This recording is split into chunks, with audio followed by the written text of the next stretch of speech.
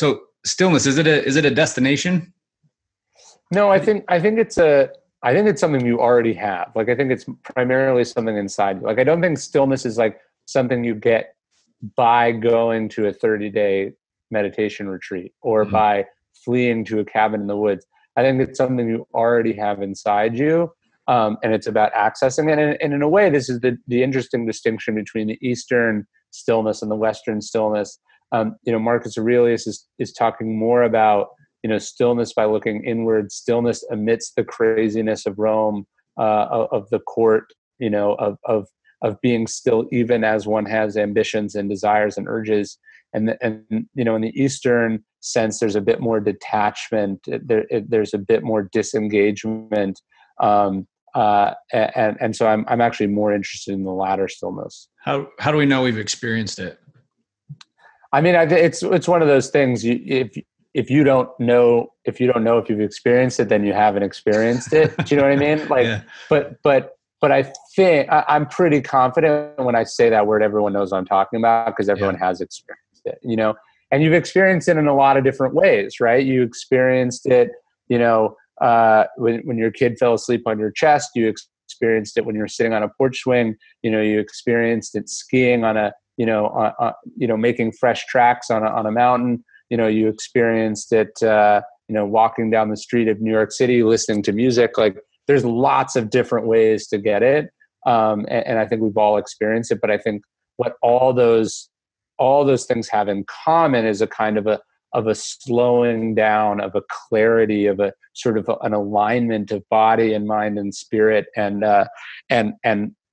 what they mostly have in common is what they enable. They either enable sort of peak performance or personal happiness or contentment of some form. What do you see as being the primary competition with stillness? Is it anxiety, fear? I think pretty much everything is competing with stillness. That's the irony. It's like ambition is competing with it. Desire is competing with it. I sort of basically I sort of came to the idea that it's like sort of there's stillness and there's craving, right? There's fullness and craving, and what kind of it's sort of, are you going to be doing whatever you're doing from a place of stillness and fullness, or is it from a place of sort of craving and insecurity and desire and anxiety? So I think there are a lot of different demands or competition for stillness, and you have to sort of be constantly on guard for that. Is there anything that you personally do to kind of mitigate that noise and find more stillness in your life? I mean, look, living out on this farm is part of it. Living in Texas is part of it. Working for myself is part of it.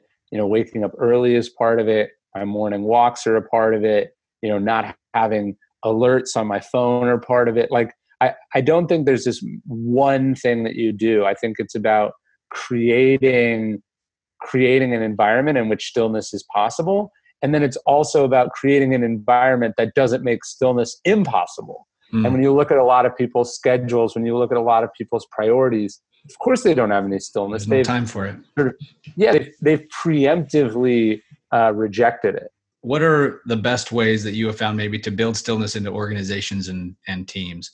General James Mattis has a quote that I have in the book where he's like, the number one problem for leaders today is that a lack of reflection, a lack of solitude and space to think. And that's because they're always doing. They're always connected. They're always talking to people. They're just not able to step back and think big picture. And so I think that's a really big one. I talk a lot about the Cuban Missile Crisis in the book. It's sort of one of the main stories. If you think about how the Cuban Missile Crisis evolved over 13 days, it's like, would that happen in 13 days, in 2019, or would that be more like 13 minutes, And one of Kennedy's expressions was about sort of using time as a tool, not as a couch. And I love that, just like the decision to slow things down, to think big picture, to zoom out is really, really, I think, lacking in today's world.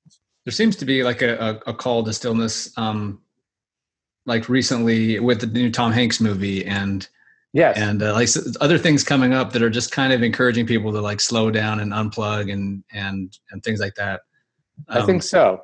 Yeah. Yeah, I think we're realizing the costs, uh, the costs of the sort of culture and system we've built, which is, come at the cost of our humanness, of our decency, of our ability to be happy or to enjoy anything.